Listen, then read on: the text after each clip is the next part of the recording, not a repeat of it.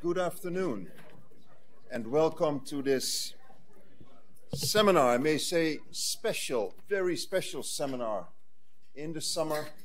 My name is Bert Hoffman.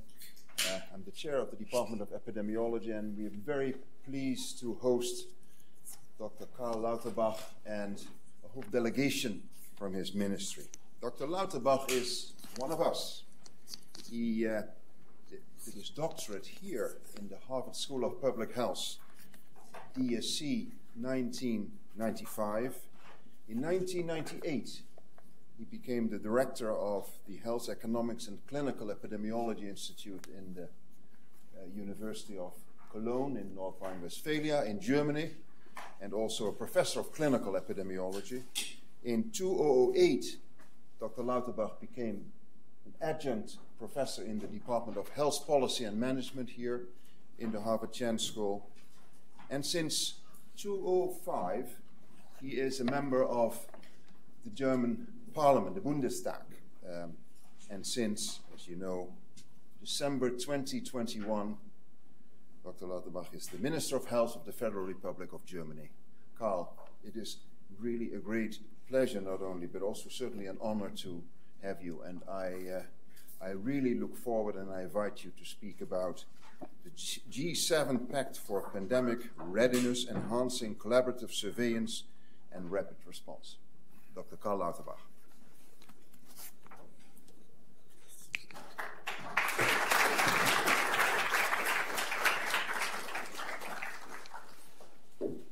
Students, colleagues, first of all, I have studied here roughly 30 years ago, and I still remember how inspired I was at that time by the atmosphere, by the work that was going on here at that time. And whenever I come back, I remember that inspiration, I feel it again. So for me, it's a great honor and pleasure to be here today. And it is in particular an honor for me because there is also some of my former teachers here in the room. I cannot name all, but I, for example, see Joe Newhouse here, from whom I've benefited so much. I see Michael Reich here, who is here. Bert is here. I see a couple of former colleagues. I see Aaron here. So wonderful. So it's a mixture of people I used to learn from, I used to work with, and also students here. So it's a really inspiring atmosphere. It's a pleasure for me to be back. And I think the importance of the school, as a matter of fact, is increasing in these days because public health threats internationally are becoming ever more important. Therefore, to deliver an evidence-based education to address public health challenges of the 21st century, such as, for example, pandemic control, dealing with the challenge of climate control, dealing with chronic diseases. These challenges are ever more important, and we need the teaching, we do need the science, and I interacted with a couple of scientists this morning already, and I should actually say internationally what is done in the School of Public Health here is regarded as extremely valuable in many countries. And I can speak from the German perspective. We follow very closely the research that is done here. We have used it in the pandemic. We will continue to use it. And it is work that is established and is recognized well beyond the borders of the US and definitely acknowledged and used in Germany. Well, why do we need superbly trained experts and students? Because, first of all, we need the research, but also we need the research for policymakers to draw from this research. Where if we want to have good policy, the policy can never be better than the research that has informed the policy. So therefore, expert knowledge is becoming ever more important because we need an increasingly expert and knowledge-based policymaking. I will come back to this in a moment. The pandemic, as bad as it is, and it is far from over, has made us more keenly aware how important public health research is, and therefore there is a moment of opportunity for us to, let's say, change institutions in a way that there is a more immediate, a more direct response to new research in policymaking that comes from public health research institutions, such as the schools. Therefore, what I will focus on in my talk is, let's say, the G7 initiative, initiative which will look at better pandemic preparedness. But before I come to that, let me point out that it is not clear that in the future we will be better prepared for new pandemics than we have been in 2020 when we were ill-prepared. I currently think that as things stand now, most likely we will not be better prepared than we were in 2020. Why is that so? Well, first of all, in order to be better prepared, we need better institutions that are responsible for pandemic preparedness. And while we are at a moment where we have to discuss such institutions, we are already distracted by new challenges to public health. Let me start with Putin's horrific, barbaric attack on the Ukraine. This is taking away a lot of attention, as a matter of fact. I'm in touch and exchange views with the Ukrainian Minister of Health, Viktor Lyashko, very regularly.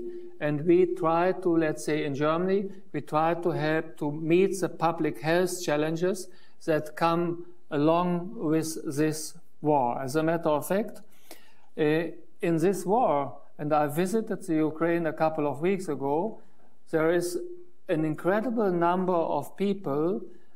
We only hear about the soldiers dying and the civilians dying, but there is an incredible number of people who become severely wounded and who, for example, lose legs or arms or have major head injuries. From a public health perspective, this war is a nightmare. Typically, soldiers, for example, nowadays are better protected trunk-wise by military vests, but legs and arms and also the head are not so well protected. And also in these new wars, in comparison to older wars, bullets are not, let's say, the prime cause of injury, but blast injury are far more commonplace.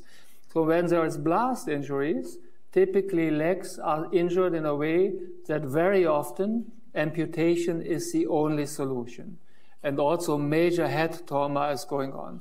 So what we in Germany do, we first of all fly out severely injured soldiers and civilians and treat them in centers of excellence for, let's say, burn injuries and polytrauma, but many of these, let's say, patients coming to Germany end up having amputations or having head amputations already. So therefore, the number 2 on the list of what we provide in terms of public health support is we provide prosthetic devices, because this is more or less the only thing that you can do. Therefore, we help the Ukraine to fit prosthetic devices that are then manufactured in Germany, and we basically ship them into the Ukraine that they can be used. But it's a huge public health catastrophe about very few people talk. As a matter of fact, if you have one soldier die, you typically have 5 to 10 major injuries, very often civilians, very often children. And it is very little talk about this catastrophe.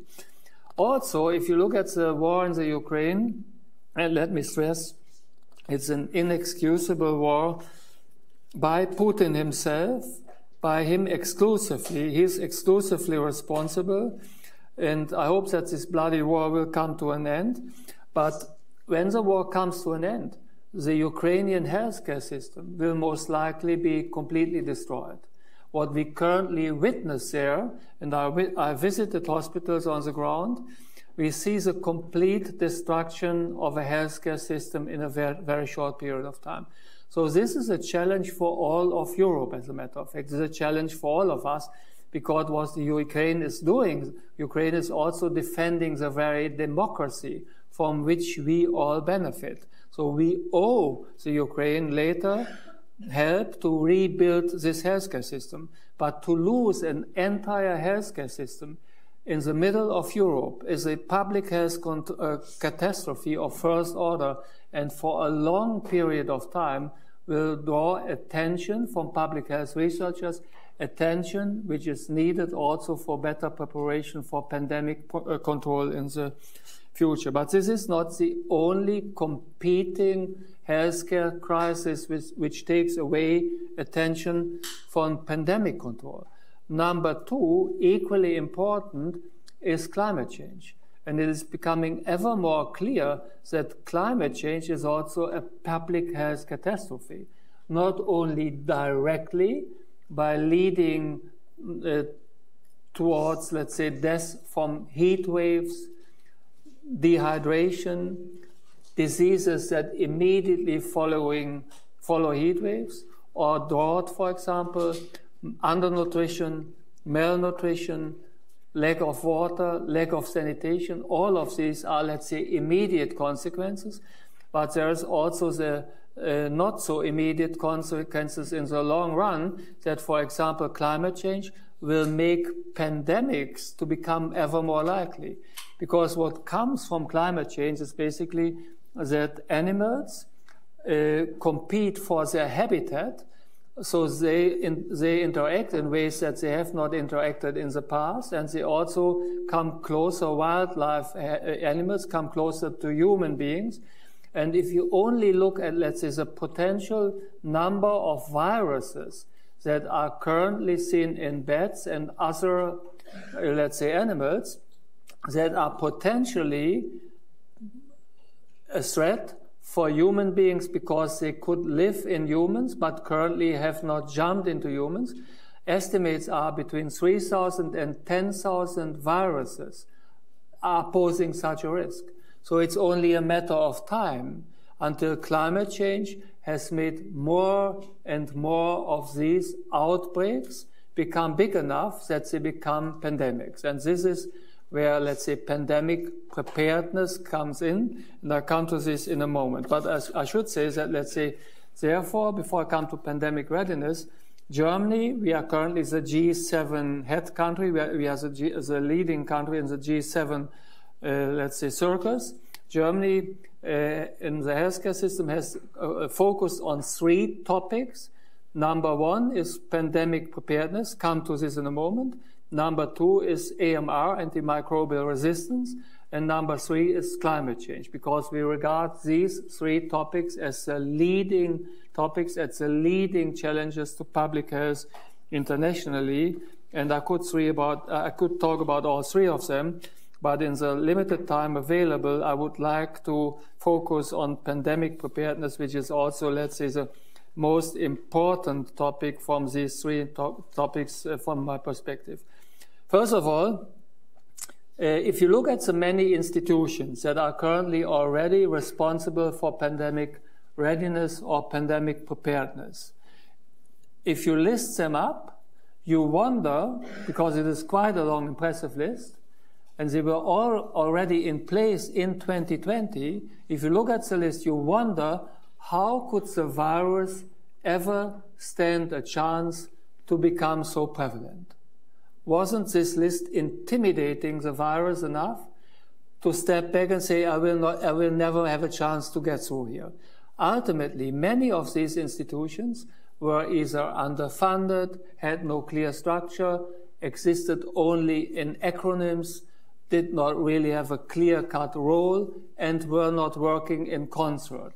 And what is the situation now? Is there a big change? In my opinion, it is, roughly speaking, exactly the way it was 2.5 years ago.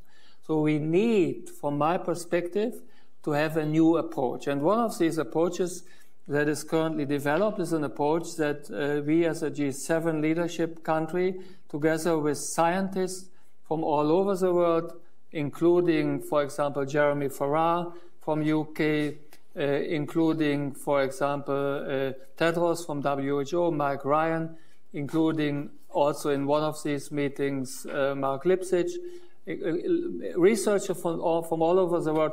We developed a system where the general idea is that what is needed is an international system of excellence, in centers of excellence, in hubs of excellence that are distributed around all of the world. There is two competing visions as to what is the best strategy for better pandemic readiness in the future. One vision is that we need to have hard money and basically an army of scientists that are waiting for the next pandemic to happen, and then they immediately respond and basically kill the fire. So that is an idea which, for example, is defended by Bill Gates, but not only by him, by many other people, that we need a kind of a fire brigade for pandemic readiness, which is basically doing drills, waiting for the next possible pandemic to happen, then immediately coming in, possibly wearing white helmets, having connections to the local, let's say, governments, and then help to extinguish the fire. I think that this system will never work. First of all, if you look at the 3,000 people who come up with that type of a skill, my opinion is we don't have them. We literally don't have them. Secondly, in case of, let's say, an outbreak at the brink of becoming a pandemic, it would be very unlikely that they would be prepared to enter a country or would even be permitted to enter a country. And it would also be unclear what they could possibly do on the ground.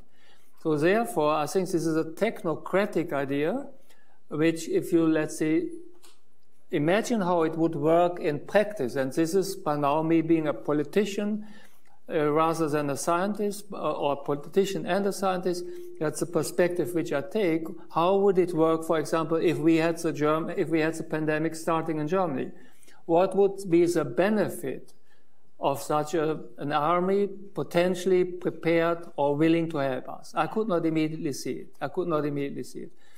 The alternative model is the model that Jeremy Farrar, a couple of other people and me, which we developed over the last couple of months, which is that you have to begin with 5 centers of excellence for pandemic preparedness in the north and in the south, and these centers educate young people in the skills of pandemic readiness. What are these skills? Basics in virology, basics in AMR, basics, for example, in epidemiology, basics in genotyping, basics in modeling, basics in, let's say, pandemic control, basics in, let's say, how WHO works and so forth, basics in, let's say, working with databases which you can use in order to see the genetic distance between a new pathogen and what is already known, basics in developing diagnostic tests from, let's say,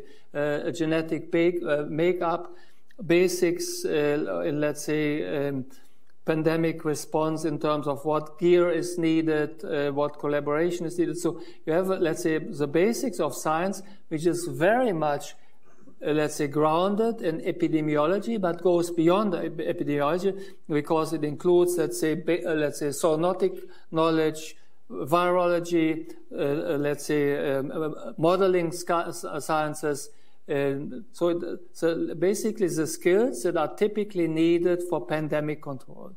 And if this is taught in hubs in the north and in the south, you will end up with a workforce that goes back in the country, into the countries where these people educated there come from, and they, let's say, not only have this knowledge, but they also export this knowledge into their countries. So it is an increasing network of people, and if this network is then connected in a way that they are regarded as not only alumni, but they work together on all outbreaks which are there. The drill then is basically to communicate about the many outbreaks that there is per year.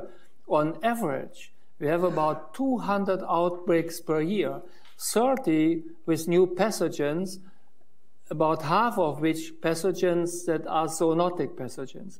So if you have this network working together on outbreak discussion or control, then this is a kind of drill, which is, let's say, not a dry drill, but a drill on the outbreaks which there is, and a group of people working together, connected, that could then be connected also with let's say, industry hub partnerships could be connected with education for community workers, for community health workers, for example, that for this network, you also, let's say, have people in these countries which are, let's say, almost like the sensors of networks. For example, teachers that recognize that some students are missing without knowing why. Teachers that recognize that students have diseases which are unusual, that are not easily to be explained.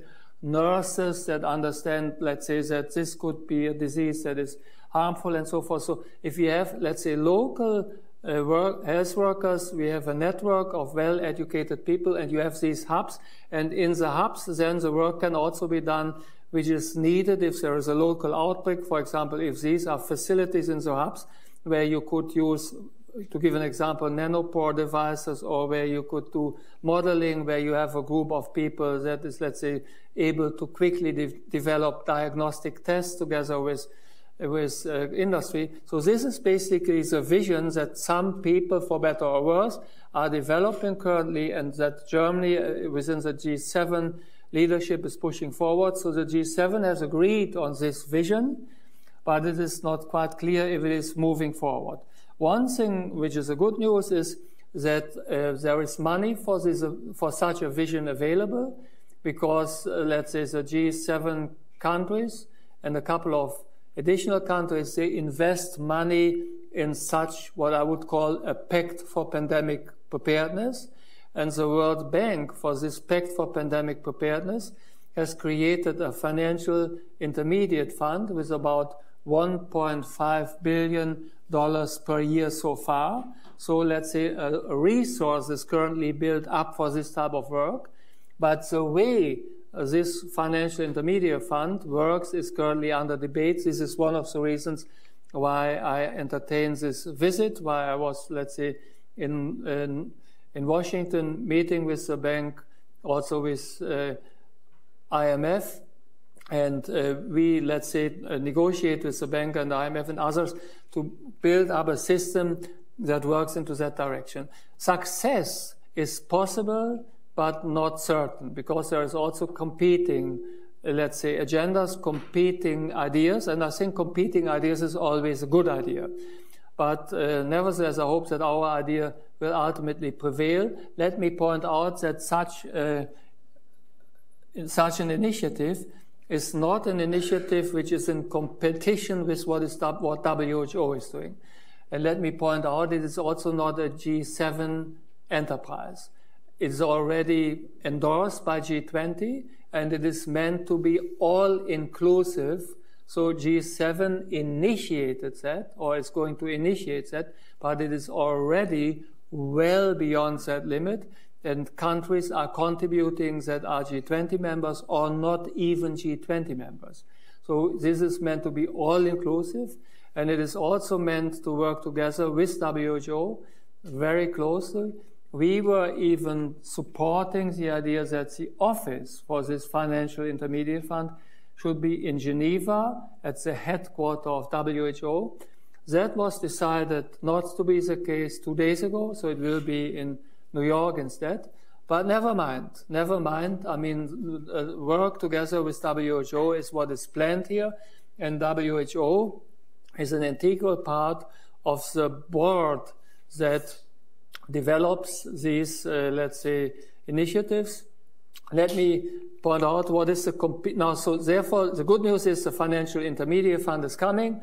The Pact for Pandemic Readiness is moving forward. But where is now a final risk that all of this could still not work the way it is intended to work? How could we end up in a couple of years no better than now? Well, one major risk is that the World Bank is now let's say, considering what they call a broad approach. And a broad approach is, on the board, you have, let's say, recipient countries and you have donor countries. And as the World Bank typically does, there is a one-to-one relationship. So therefore, let's say a country requests money for pandemic preparedness. The money is then given, and the bank then monitors how well this is going.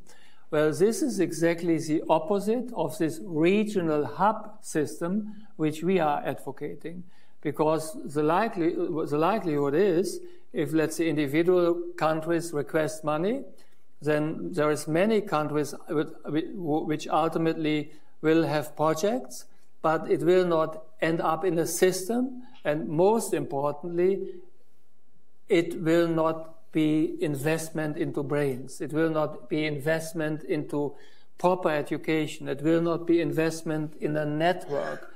It will not be investment in what I believe is more important here, which is, let's say, soft power, because soft power is what is actually running pandemic preparedness.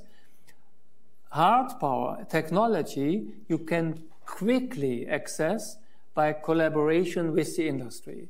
So therefore, my fear is that, let's say, if this becomes a standard World Bank problem, like World Bank is typically doing, bilateralism, it will not work. That is my fear. So therefore, we are working in favor of the system which I have just described, and this will, let's say, be decided in the next couple of months. And we will then see where it is going. If the Pact for Pandemic Readiness and the Financial Intermediate Fund fail in a couple of years from now, this will be a double failure. First of all, we will not have used the opportunity. We will not have used the crisis. And secondly, most likely the program will also not survive. This is what I think is, let's say, what we have to keep in mind here. But pandemic preparedness is necessary, and it is astonishing how little was invested in the past. If you, for example, now hear 1.5 billion per year, I mean, this sounds like a lot of money, but if you look at it, it is, let's say, little much than 1 in 1,000 on what we spend on defense.